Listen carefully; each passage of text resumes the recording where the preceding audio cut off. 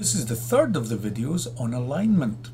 Now we're going to see a slide in a moment that has something cognitively wrong with it.